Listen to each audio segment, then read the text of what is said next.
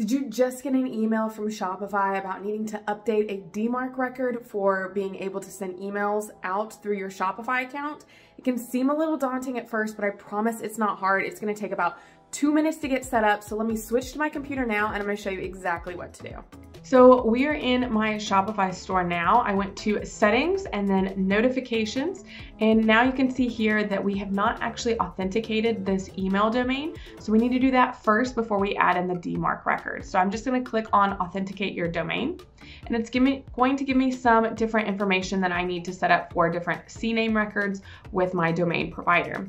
So I'm just going to log into my domain provider, which for me is Bluehost, and I'm going to go into the cPanel area. This is going to be different for every single domain provider, but you just want to go in and get the domain that you're wanting to edit, which is here, and go into the cPanel DNS settings to add in these new records. You can see here we've just got a couple records that have got it all connected to our Shopify store. So I'm just going to go ahead and add in a couple more. So I'm going to click on add record and CNAME. And then I'm going to go back here to copy what the settings are. So copy this host name and click other host, paste in the host name there and go back, copy the value, put it in the next field here and set this up for an hour. I'm going to click add and I'm going to repeat this process for the other 3 as well.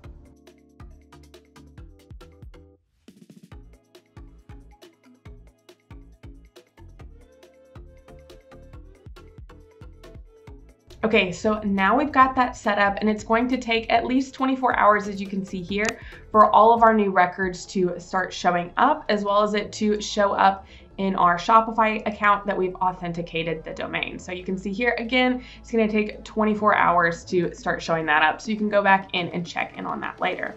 We can go ahead though and add our DMARC record in as well and go ahead and get that configured. So we're gonna go back to our control panel here.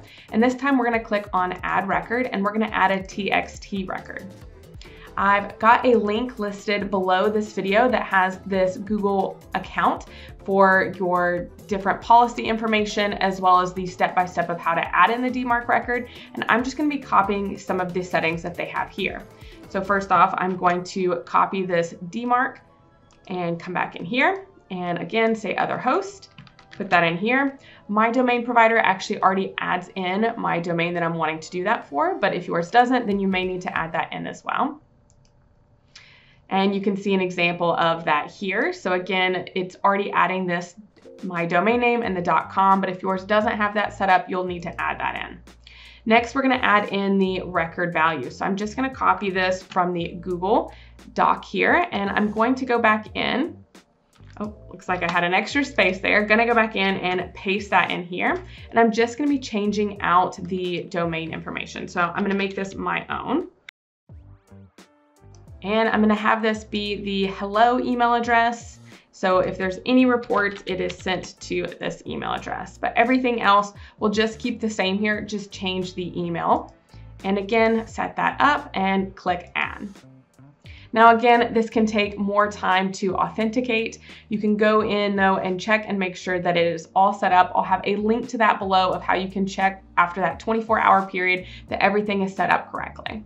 I hope you found that quick video tutorial helpful and you're able to quickly set it up for your store. Again, not hard to do at all. If you want to check out more video tutorials that I have all about Shopify and how to start and grow your online store, check the video playlist over here and get started.